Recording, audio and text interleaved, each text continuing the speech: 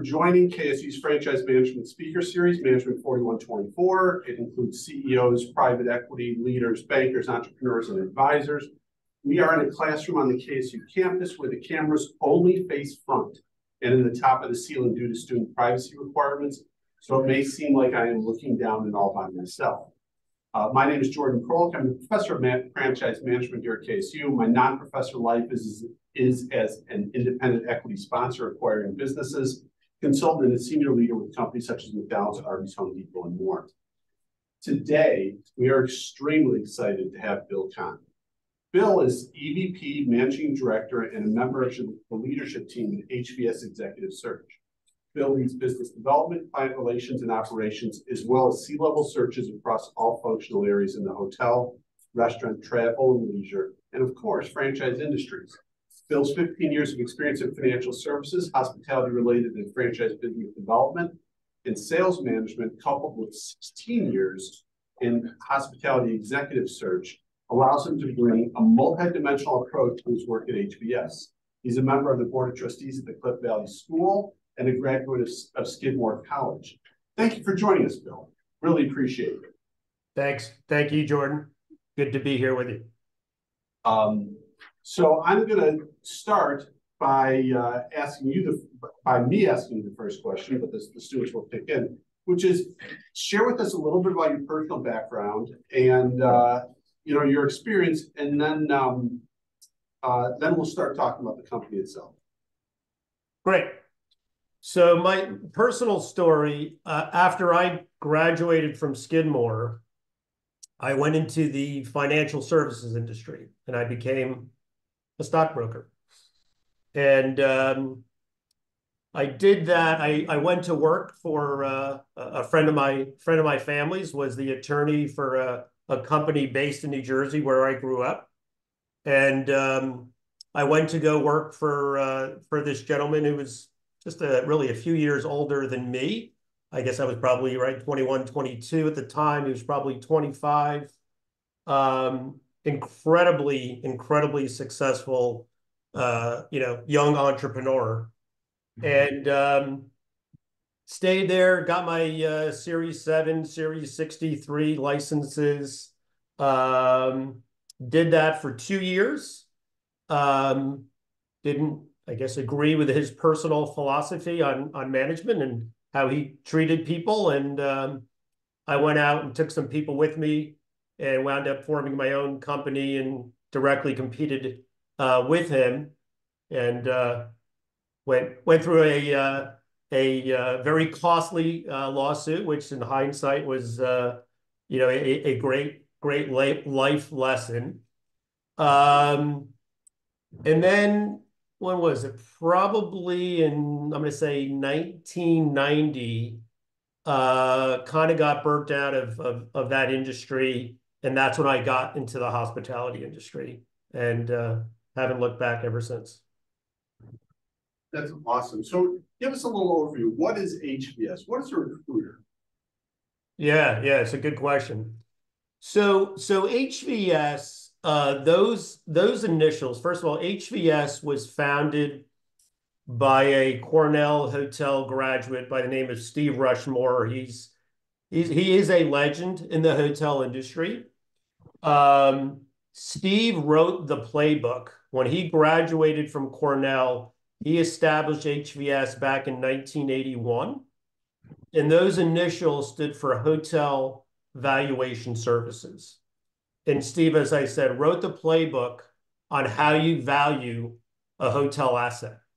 And if you just think about it from some common sense, if you're driving by, whether it be a Ritz-Carlton or a Motel 6, they all have a value, right? There's a piece of real estate, there's land, there's furniture and fixtures and all that equipment inside, and there's a brand name that goes along with it, and there's a value. And Steve, as I said, wrote the playbook on how to do that in the most efficient method. And from there, the business just really exploded. The executive search division was added in 1992. And HVS Executive Search, so we're one of 12 different consultative divisions under the greater HVS International umbrella. We've got, I don't know, 36, 37 offices around the world. And the executive search, we are hospitality focused, while 90% of HVS is just, singularly focused in the hotel industry. We are hotel, restaurant, and then the other travel leisure bucket. So we're a little bit more diversified, but we are hospitality specific. And what HVS Executive Search does, we are a retained search firm versus a contingency. We can maybe discuss that briefly. And essentially what it means is, I think the best example to use would be if you had to go and hire an attorney for whatever reason, right? Some attorneys will say, okay, I'll take your case, but I need a $25,000 deposit up front in order for you to get my time. And that's how we work. We get paid a portion of our fee up front for our time. Contingency just means they're getting paid at the end. It's 100% performance based. That's how I started my search career, and it was a great platform to get started. But I prefer the method of being a retained firm. And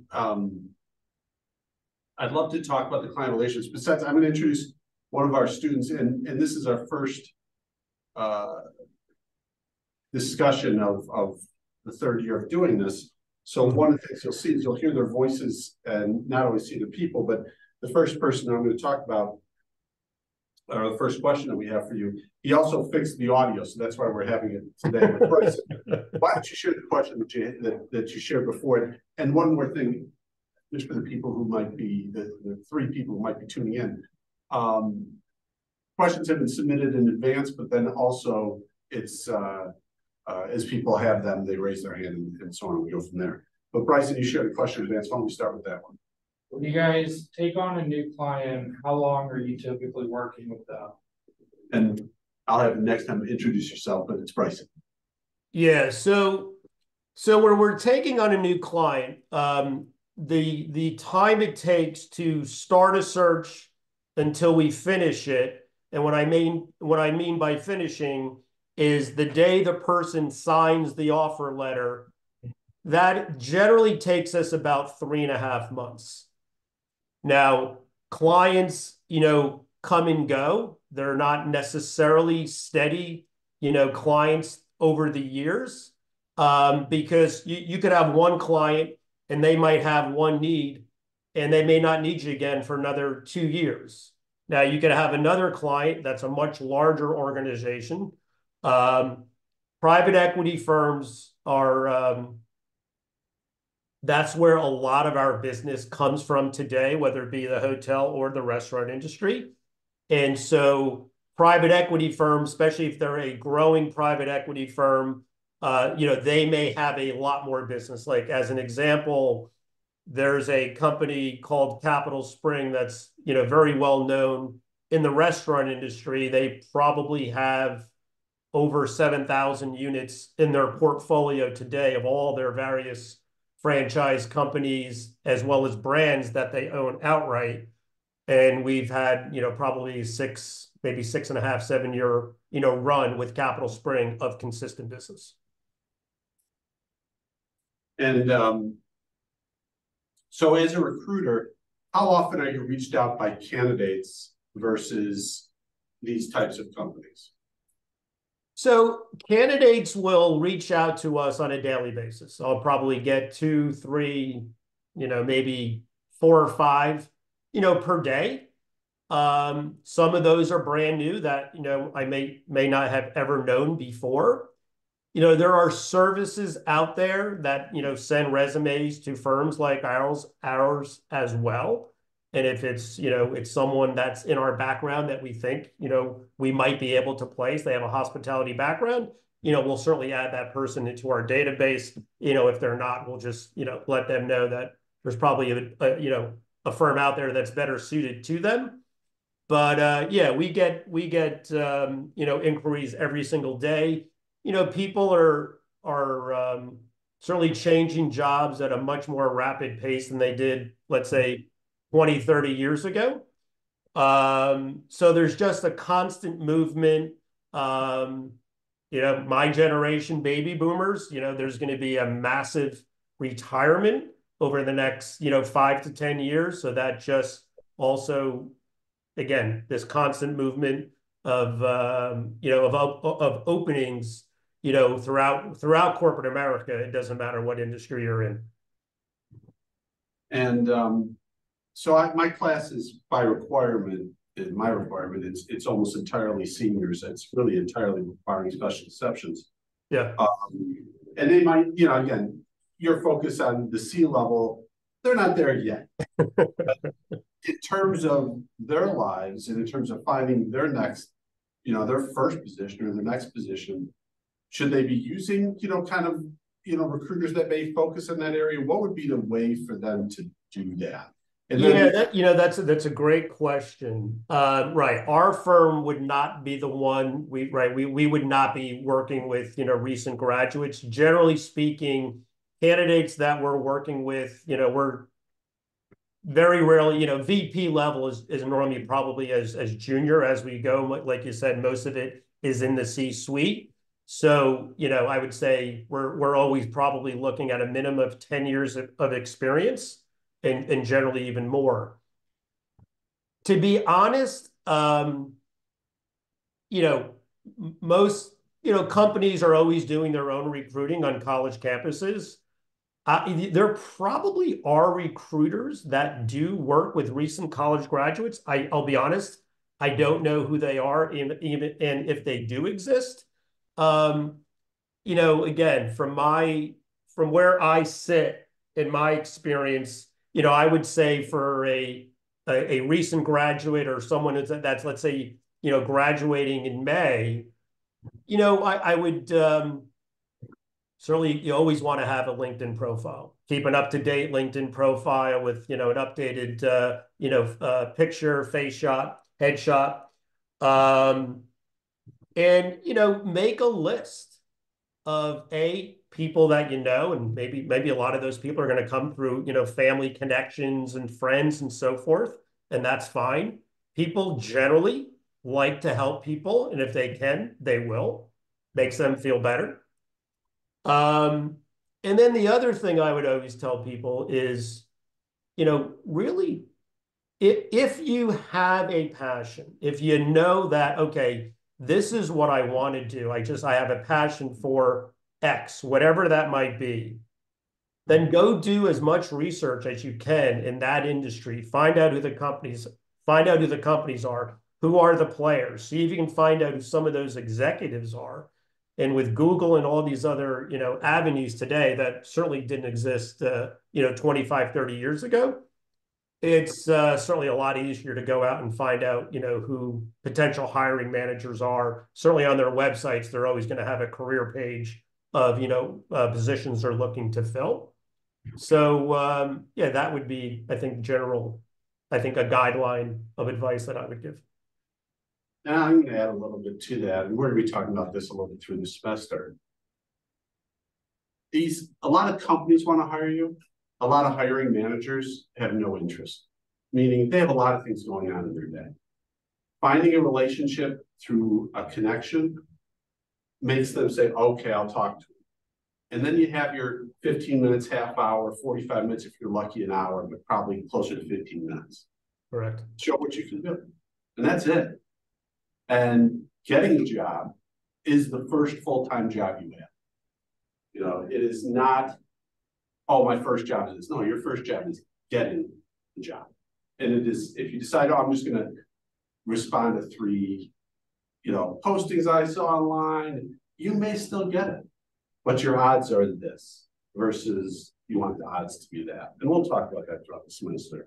And yeah, that's exactly right. Please add to it. Yeah, Jordan, no, that's a great point, because if you're not currently employed and you're not roaring about your current employer finding out that you're looking for a new job, which obviously recent graduates don't have to worry about that. Cast that net as wide as possible. And you'd be surprised. There are many CEOs that I speak to, and they've never really looked for a job before. And then all of a sudden they find they got caught up in some kind of a reorganization. Their company was acquired, and now the new owner wants to put in, the new ownership group wants to put in their executive team. So now they find themselves in between an opportunity, and they're paralyzed, and they don't know what to do. And I use those exact words. I always tell people, look, when you get up in the morning, your job is now to go out and find yourself a new opportunity. And that's what you have to do. You've got to treat it like a job, put the time in, put the effort in. Like you said, you could reply to 3 postings and maybe get lucky. But if you reply to 300, it's a numbers game at that point. It truly is. And so I'm going to pivot a little bit and go back to a little bit on the HVS. I'm going to ask Anna, who pre-submitted a question. Can you share and again, please introduce yourself. You never know with recruiter, he may know your long lost sister's brother's cousin, and he hears things like, oh, did you know? And then suddenly you're his next CEO candidate. Oh boy. Well, hi, I'm Anna Roth. And when I was looking on the website of HVS, on the homepage, there was a few words that kind of caught my attention. And I was hoping maybe that you could expand on it. In the first paragraph, it says, we are comprehensive in our solutions, but single-minded in our focus. And I was hoping that you could explain what that single-minded word means and why it helps the company succeed. Yeah, so you're probably on the HVS International. I say HVS International, the HVS, not the Executive Search website, but the HVS website overall. Yeah, and really that single focus is, we are a hospitality consulting firm. That's what HVS is. And our focus is, right, we are only focused on the hospitality industry. So it's a huge industry, but we stay in our niche, and we are experts in the industry, and that certainly has many benefits to existing and potential new clients. And then Simeon. Hey, my name is Simeon. The questions that I always want to ask, like when we have guest speakers from like successful people and stuff, is like when they set goals, like what are the things they prioritize, like towards their customers as well as like towards their customers and as well as employees. What do you prioritize in terms of customers? When you say the biggest priority for the future of the company regarding customers and then regarding employees. So my personal philosophy is, right, you have to treat everyone, and I mean everyone, with respect, with dignity, and just, treat people the way you would want to be treated. And, whether you're, it's your first day at a new job, or, it's the CEO or the founder of a company, everyone should be, right, treated equal. I'm not saying it happens all the time, but my personal philosophy is to make sure I do that. Again, whether I'm speaking to, again, right, the class here at Kennesaw State, or I'm speaking to, the CEO of, a large, well-known, hotel or restaurant brand, again, everybody deserves to be treated, equally and with respect and dignity. That's worked well for me. And then let me hand it off to Justin and take it from there. So my name is Justin, and as loud as you can. He's having the sound is not somehow getting through. Gotcha. My name is Justin, and my question is: with the diverse amount of hospitality, how do you determine an action plan? Do you tailor each one specifically, or do you use the parameters and/or formulas?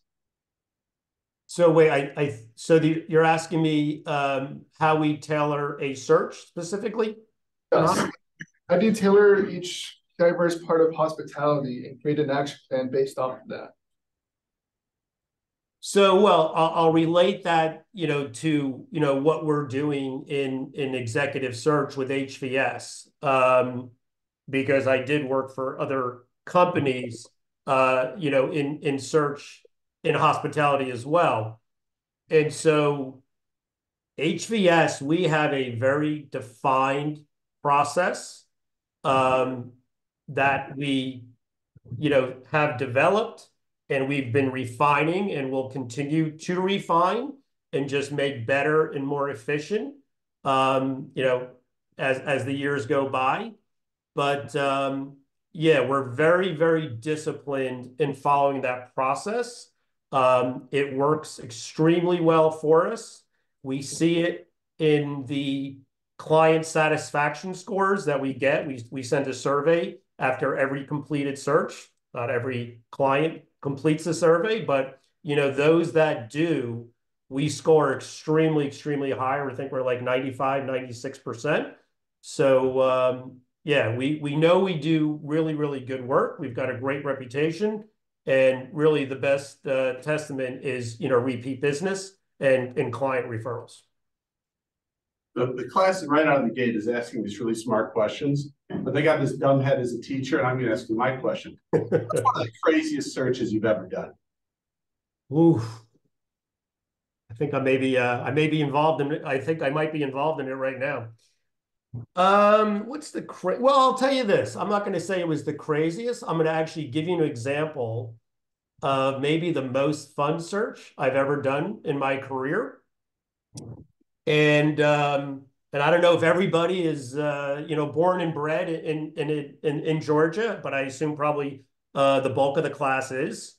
I am not originally from Georgia, as I think I mentioned, originally from New Jersey, but probably 5 years ago, the Atlanta Hawks of the NBA, and I don't know if there's any basketball fans in the audience, but the Atlanta Hawks had reached out to us. They were looking for a new chief people officer, and they felt that that person should come from the hospitality industry because while I happen to be a big NBA basketball fan, the world has changed, and it's really basketball's in some sense secondary. The main point of it is really providing that experience to the guest, right, at State Farm Arena or whatever arena it might be around the country. And so when we were invited to, submit our proposal and kind of, right, go in and make our pitch, I remember I kept on saying to the CEO of our company, whose name is Court Williams, and Court and I have worked together probably 15 years. Jordan knows him very well. And he's become a good personal friend as well. And I kept on saying to Court, hey, we've got to win this search. I'm a big basketball fan and I live in Atlanta. We need to win this. We need to win this. And it was funny because the morning we were going to their offices, there had been a little dusting of snow the night before. And as everybody knows, if there's any white stuff on the ground, the city or I say the city, right? The state pretty much shuts down. We wound up going to the offices anyhow. A couple of their executives showed up. The CEO and some of the other executives just, wound up doing it by, by conference call. And we were awarded the business, made a very successful placement in, probably, again, that 90-day time frame. And halfway through the search, they were so pleased with our process, they wound up giving us a second search. And so not only did we place the chief people officer, but we also placed their SVP of facilities for State Farm, who, pretty much runs the arena. So it's a great little source for me if I need tickets. No, that's awesome. And if they need a new GM, I don't even know who the GM is. Feel free to reach out. I know I'm happy to take it. There you go. I asked the craziest one. Why don't you share your question?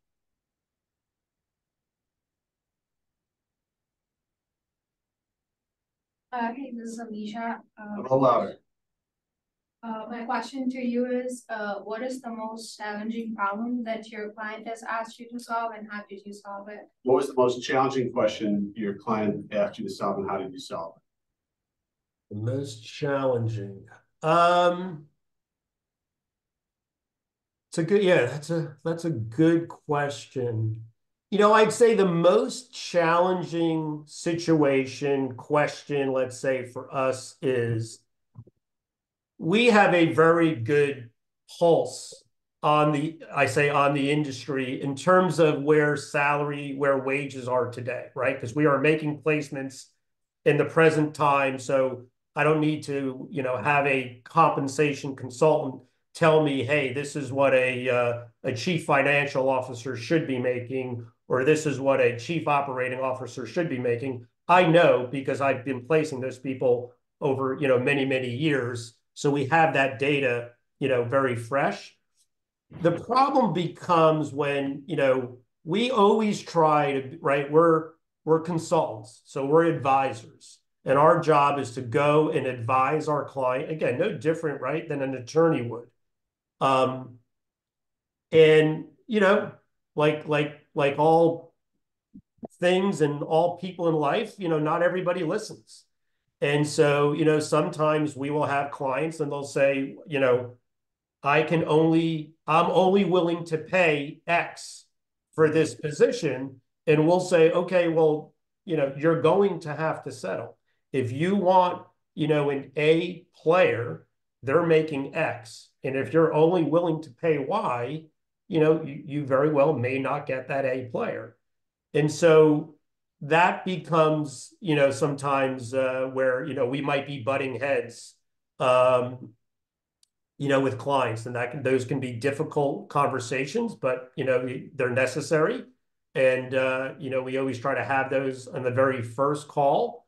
So, we kind of lay the rules of the game, so to speak. And then the other thing, and, right, COVID changed the world dramatically.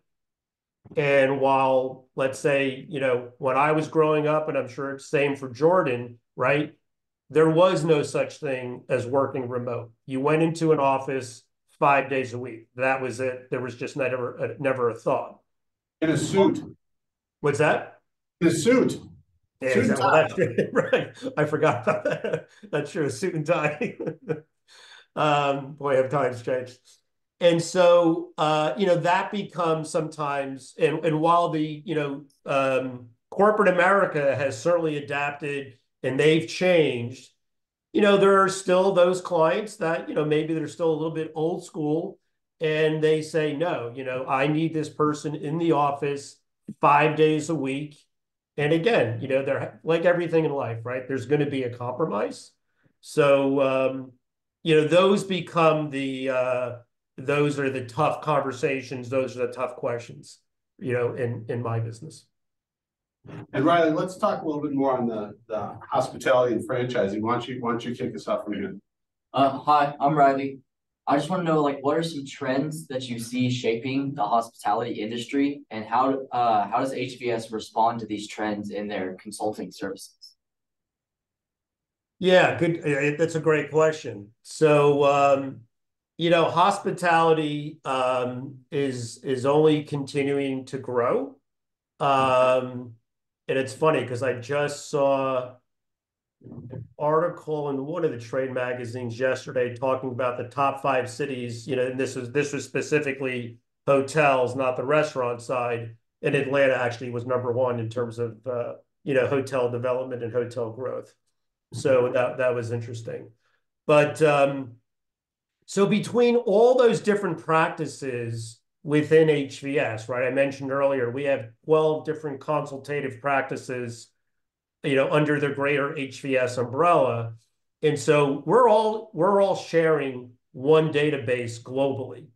So, and again, while my focus is on, the people side of the business and, placing executives, within these organizations within, for our clients, we have, we're able to share and, get a lot of data from our other, practices and colleagues, around the globe. And so that just becomes a very, very helpful tool. And again, HVS in the hotel industry specifically is such a well-known brand name that just like everybody knows Google, everybody knows Amazon, everybody knows Starbucks, it's that well known in the hotel industry specifically. Not nearly as much on the restaurant side, and we're certainly trying to change that from our division. But in the hotel industry, HVS is a major powerhouse. Everybody has heard of it. They probably have used the the evaluation service at one time, to evaluate their assets. And so, yeah, it's an incredibly strong brand name globally. And is it different when you work for a franchisor versus a franchisee, some of the larger franchisees? Yeah, so the franchisee, that's always an interesting dynamic and interesting relationship. And like everything in life, right? There are good and bad, right? There are pros and cons to both.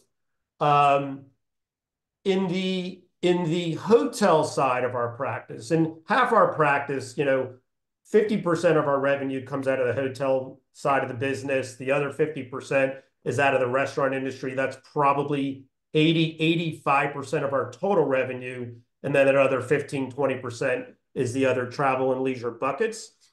In the hotel industry, we don't do any work with the brands. The brands that you all know, the Marriotts, the Hiltons, the Hyatts of the world, they don't really own any hotels anymore. They've become big back office reservation systems, and they become, really excellent at marketing all those various brands. And Marriott would be the best example. They have so many brands, especially after they made the acquisition of Starwood Hotels. So we work with either, let's say, private equity firms that own those assets, or we work also with the hotel management companies. So you might get, like, as an example, Blackstone, which is, I think, the largest private equity firm in the world out of New York. They're also the second largest owner of hotels in the country.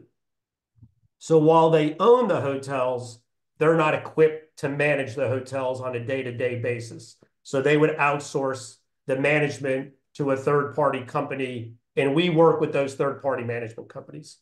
On the restaurant side, we work with both brands as well as franchisees. So as an example, we could be working, let's say, with Domino's Pizza, corporate, based out of Ann Arbor, Michigan. But we could also be working with a large franchisee of Domino's Pizza, and maybe they own 100 or 150 Domino's in their portfolio. So we do both on the restaurant side, but we really haven't done any work with the brands on the hotel side. And then, Julia, why don't you give us some thoughts about the industry itself? Hi, I'm Julia, and I was wondering what you thought the biggest concerns are within the hospitality industry that someone aspiring to join should look out for, and also looking at the current state of the industry, what are some of the most promising implications to look forward to in the future? Yeah, so in terms of what to maybe watch out for, the industry is very healthy. And like, I guess most industries, right? If our economy is doing well, and right now the U.S. economy, for the most part, is doing pretty well. There are definitely some, bigger, issues in our economy in terms of maybe, we used to have, we used to have a very strong middle class. That seems to have gone away, but that's a whole nother, probably a whole nother subject for us to discuss on a different day.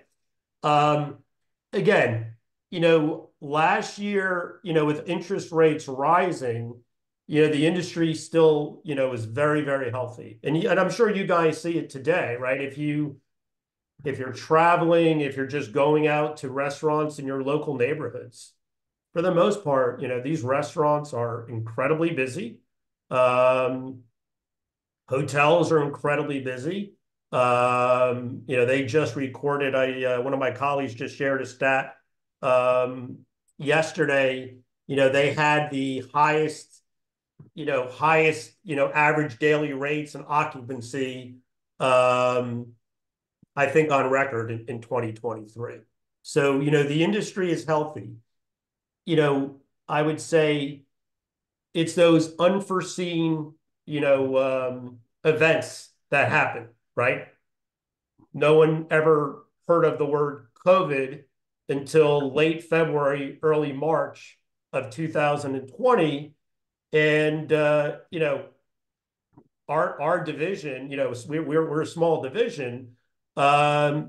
You know, in February, we had 9 recruiters. By April, we were probably down to 4. I mean, we were literally, it was, you know, survival of the fittest at that point. And, you know, Court, the CEO, and I, you know, we would have discussions every day. You know, are we going to even have a business next week? Are we going to have a business next month? It really got, you know, that, I say, you know, scary. It really did. But everybody was in the same boat, right? We were all in this, you know, we had never experienced this before. And it was interesting. There was the hotel industry that kind of carried us through COVID during 20 and the first half of 21. And then the second half of 21, the restaurant industry just went crazy. And I probably did 18 months worth of business in 6 months in the second half of 21. You know, I'd never been so busy in my entire, you know, professional work career. And so, first of all, Bill, I just want to thank you so much for your time today. It's really important that the kids hear from somebody your point of view, and I think you've been incredibly generous with your time and your efforts here. And I'd love to end with one last question, which is basically looking at the students at this age, going back in your career, what advice would you give to the students here? Yeah, it's a great question. What I think probably the first thing I would tell you, and I'm pretty sure my parents, I think, instilled this into me. If they did, I'm going to give them credit for it anyhow. Nice. You guys have probably heard this already, but follow your dreams, follow your heart, do what you have a passion for. You know, it's a long career you're going to be going into, and it's not going to be necessarily, maybe it's not going to be easy, right? They call it work for a reason. And you're going to have some curveballs, and you're going to have some hurdles thrown at you along the way. And, you know, it's probably it might take you months or years to reflect back and say, wow, that was actually a great experience. I'm almost glad I went through that difficult time. But yeah, do what really you have a passion for. Don't focus on the money. I will tell you that right now. I know a lot of friends of mine, and I'm not picking on Wall Street, but Wall Street seems to be a pretty, you know, easy area in terms of you can go in at a very young age and make a lot of money very early on in your career. I started down that path, and I, you know, happy I, you know, got out of it. Not that I'm saying you can't have a very rewarding career on Wall Street, because you can, but don't chase the money. You know, follow your passion, because if you follow your passion, you won't even look at it as work. Because you'll be enjoying doing it every single day. The money will come. I can promise you that the money will absolutely come. But yeah, you know, when we're doing a search, you know, while certainly compensation is always an important part of, you know, maybe why someone is looking to make a change, or why we're, you know, maybe trying to recruit them away from company A to company B. Certainly compensation is an important piece, but it's never the number one thing. There's got to be something that they're not getting at their current opportunity. Maybe they've hit the wall and there's no more room for career growth. Maybe just, you know, there's a new boss that came in and they just don't see eye to eye anymore. Maybe the company was acquired and now the culture has changed dramatically, right? It's not the same place it used to be. So yeah, don't change money. And as I say, I think, yeah, follow your passion, and you got a great chance of having a really, really happy life. That's great thoughts, Bill. And I can't thank you enough about having taken the time with us to share it. You've truly made a difference, and we thank you. And I hope you have a great rest of the evening. And you and I will talk soon, but thanks again. Yeah, no, thank you very much. Very enjoyable. Happy to do it anytime. And yeah, look forward and good luck to everyone. Absolutely. Be welcome. Thanks, Jordan.